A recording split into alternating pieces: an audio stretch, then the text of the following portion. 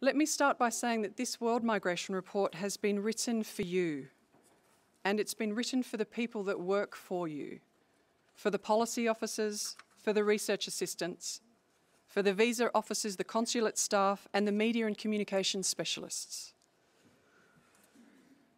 The ones who work for you and advise you and your governments. It's also been written for migration practitioners working to support and assist migrants out in the field, including those who have been displaced.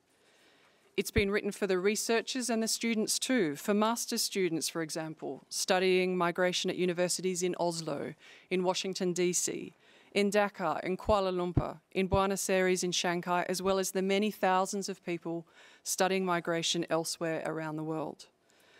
And it's also been written for people beyond these groups who want to learn more about migration and about migrants. This is an awfully lot of people, all with different needs and different levels of knowledge of migration. But such is the readership of information and analysis on migration these days.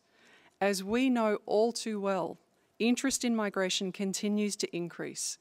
And so we have sought to strengthen our World Migration Report series so that it's better suited to meet the needs of a growing readership.